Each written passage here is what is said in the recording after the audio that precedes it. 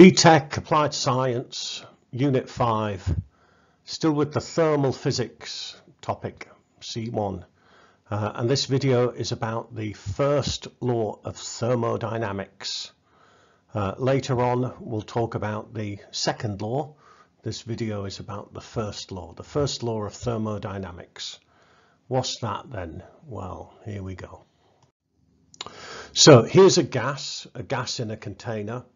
And this gas has a certain amount of thermal energy, and we call it its internal energy, and it has the symbol U, capital U, internal energy U. Now what we're talking about is the gas is made up of lots and lots of particles, and they're whizzing around. They all have a certain amount of kinetic energy. And so if you add together all of these kinetic energies, that's how much energy there is inside the gas. It's the kinetic energy of all of the particles of the gas. It's called its internal energy, the sum of the kinetic energies of its particles. Now, there are two ways that the internal energy of a gas might change. There are two ways. The first way is, as we shall see, is if it gains or loses heat. The second way is if it does work or we do work to it. So first of all, it may gain or lose heat. So if we give some heat to the gas, if we heat it up, for example, if my container of gas, I put it above a Bunsen burner. So heat is Q, capital Q is heat. And in this case, the gas is given heat energy and it will get hotter. Yeah, its temperature will be bigger, its particles will be moving around faster, and its internal energy will increase. It may lose heat energy. It may lose heat energy to its surroundings.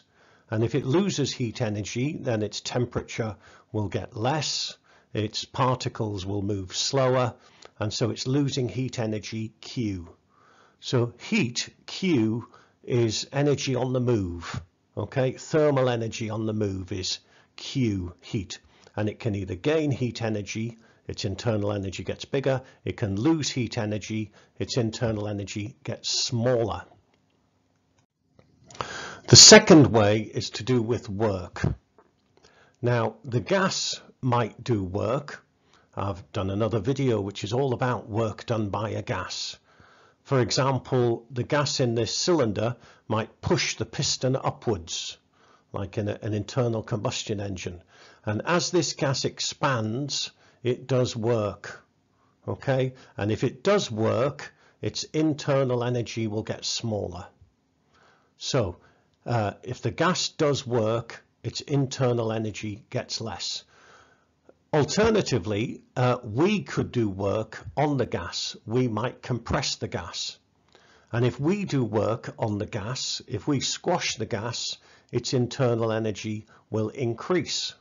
It'll actually get hotter. If you squash a gas, it gets hotter.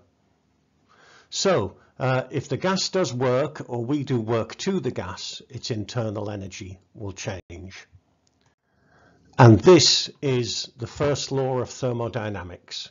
Q, which is heat given to the gas, equals delta U, which is the change in internal energy, plus W, which is work done by the gas. It's actually just conservation of energy.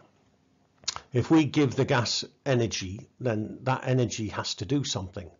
Okay, it has to either increase the internal energy or the gas does work. It's conservation of energy is all it is.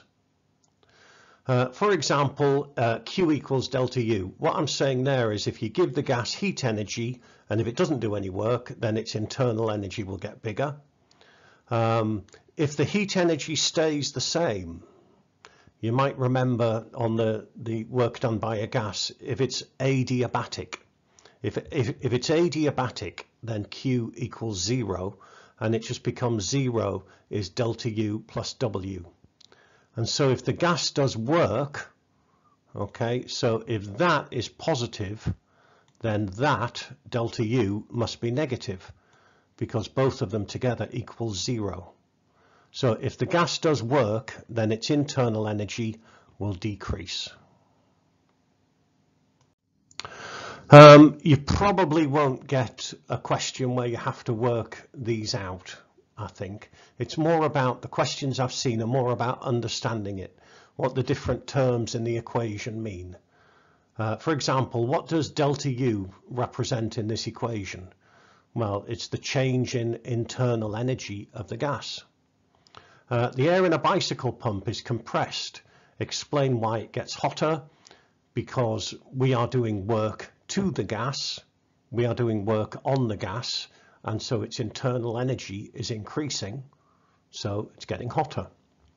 What happens to the internal energy of the air in a fridge when it's turned on? Well, the fridge gets colder, so its internal energy must be getting smaller.